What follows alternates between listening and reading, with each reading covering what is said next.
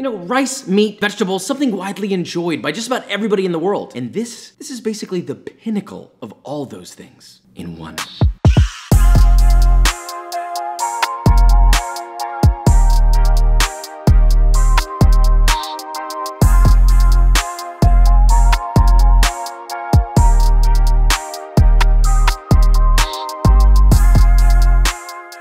Okay, hang on one second, quick plug. In 1 week, the cookbook launches and we're hosting a special Discord Q&A. It's one of the few places that we do this. As a matter of fact, one of the only places we do this, so if you're not already a part of it, go in the description, click the link, join the community, it's free. It's literally just a way for us to all connect and hang out. Click the link in the description, join if you haven't already, Papa Keys, and moving on to the next thing, all right. Okay, so today we're making bibimbap. Is that right? Pretty good? Yeah? Is it bibimbap or bibimbap? This is at the how-to pronunciation guide, all right? I cook food. Calm down! But also, let me know in the comments. What do you think, huh?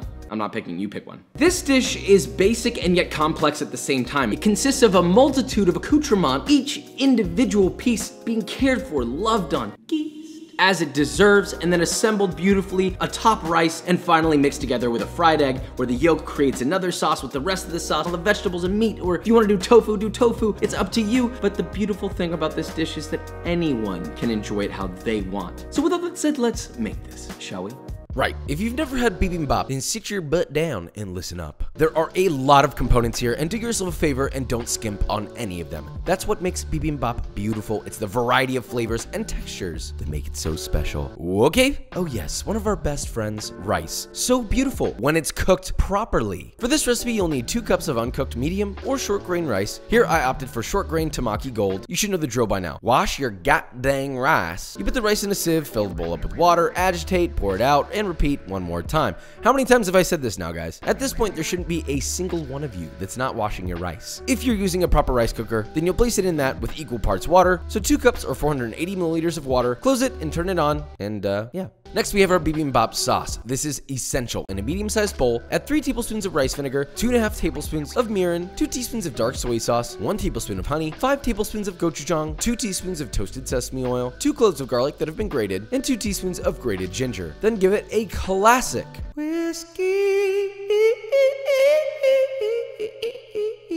business until completely combined and looking luscious like this. Now, let's talk about my meat, or your meat. First, you'll need 1 pound of ribeye. Cut that into 1/4-inch slices, or as thin as you can get it. Then separately, you'll need 1/2 pound of boneless short rib that you'll also get sliced equally as thin. Toss that into a medium bowl, and then to that, you're gonna add 4 cloves of garlic finely chopped, 1/4 cup of sweet soy sauce, 1 tablespoon of dark soy sauce, 1 tablespoon of rice vinegar, 2 teaspoons of sesame oil, 1 tablespoon of honey. Then just toss that together until everything is completely and evenly coated. Cover that and marinate in the fridge for at least 20 minutes, but ideally overnight. Now, while that's marinating, we can focus on the rest of our goods. Speaking of marination, let's talk mushrooms. A lot of people like to just cook their mushrooms like normal or use dried mushrooms, but this, of course, being a grand culinary poppy recipe, then we have to take it further. First, make the marinade by getting a sauce pot that's way too large, which means it should have been more of a medium-ish sized one. Then add 1/2 cup of white distilled vinegar, 1/2 cup of mirin, 1/2 cup of soy sauce, 2 bay leaves, 5 cloves of garlic, lightly crushed but left whole, 1 shallot halved or quartered. Place it on the stove and begin heating until just steamy hot, but don't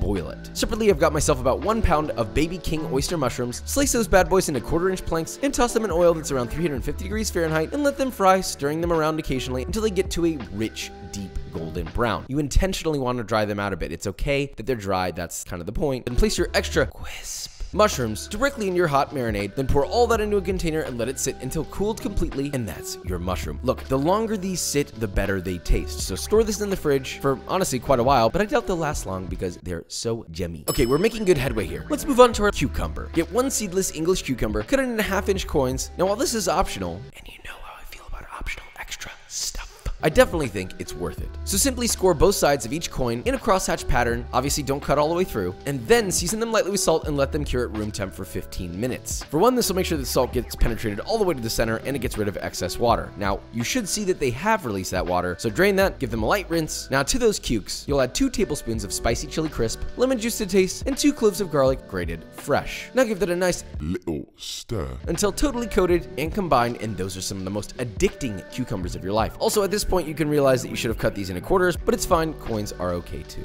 Next up, the carrot component, one of my favorites. In a medium-sized bowl, add 1 tablespoon of ginger, grated, fresh Gingy. 3 cloves of grated garlic, 1 tablespoon of fish sauce, 1 tablespoon of gochujaro. Stir that together until combined and paste-like. Then snag yourself 1.5 pounds of oddly girthy carrots. Peel them and julienne them beautifully. Toss them in the paste, and you essentially have a fresh carrot kimchi. Next, garlicky spinach. In a large pan, add a light drizzle of toasted sesame oil. Heat over medium heat. Add 1 bunch of fresh spinach, season to taste with salt, and let that cook, stirring often until completely wilted, but still a nice vibrant green. Cut the heat, add 3 cloves of very finely chopped garlic, and place it in a bowl to the side. That's it. See, there's a lot of components, but many just take a couple of minutes. Now, despite the fact that I hate these in most scenarios, we now have bean sprouts. Also, what an awful name, by the way. Bean sprouts. Anyway, get a medium-sized pot of water boiling. Add 2 cups of bean sprouts in batches, boil for 30 seconds, then immediately toss in ice water until chilled to stop the cooking process. Remove and drain on a paper towel, then repeat this blanching process for the rest of your bean sprouts. Now, in a separate small saucepan, add 3 tablespoons of vegetable oil and 3 cloves of thinly sliced garlic. Bring that up over medium heat while continuously stirring. Now, first the garlic will start to bubble, then basically it'll start frying. Let it fry, stirring often until it reaches a golden brown toasted color. And I know you know that smells boys. Now cut off the heat, add your blanched bean sprouts, toss to coat, then toss with 2 teaspoons of fish sauce, and that's your toasty blanched bean sprouts. Okay, we have the majority of our components except for our steak, so crack open a cold one with boys and pop open that grill. Now, a normal grill is fine, but if you take this real serious, partner, then I would suggest using a Conroe grill. You know, the kind grilled over hot binchotan. But hey, do your thing, pick whatever you like. So get that bad boy loaded up with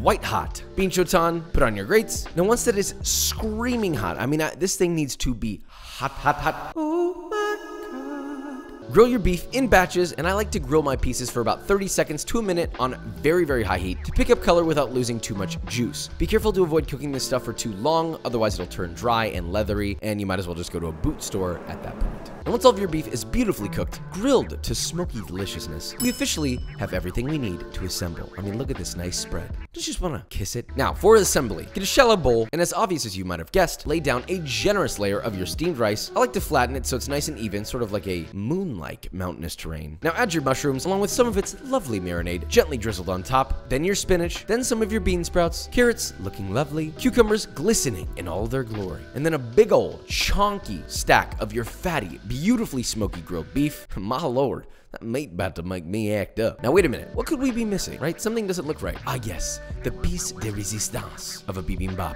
A nice fried egg right in the center, which literally is just fried egg with salt, nothing too crazy. But here's a little trick for you. When you're frying your egg and you crack it in the hot pan, to quickly cook the whites on top of the egg, once the bottom of the egg is set, gently baste the top of the egg with hot oil until it's puffed and cooked to your liking. But leave that yolk runny if you're real. Wow, here we are. It's time to put this in my mouth on camera for the world to see and give you my verdict on this here lovely bowl. All right, this is already pre-mixed. It's lost its beauty, okay? But it hasn't lost its luster. This has history. Do I know all about it? No, but I do know how to make it, so here we are. Already mixed together, it's rice. It's like everything you want.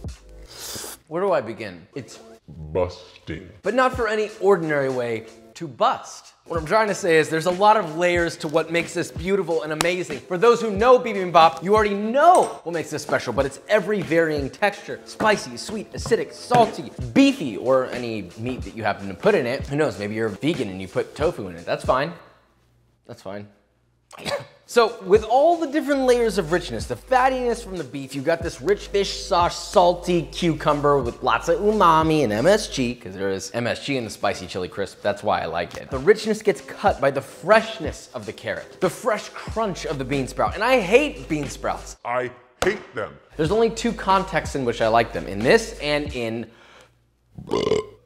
pad thai. But my favorite thing about this entire bowl, and I could honestly just have this rice with egg and the marinated mushroom. That is key. If you're gonna make anything out of this recipe, make the marinated mushroom. Or maybe you're just watching for fun. And if you're watching for fun, thank you. If you're making something, also thank you. So with all that said, we're just gonna go to B-roll. You want to know what else is full of multiple components that are specifically made to go into your mouth? B-roll.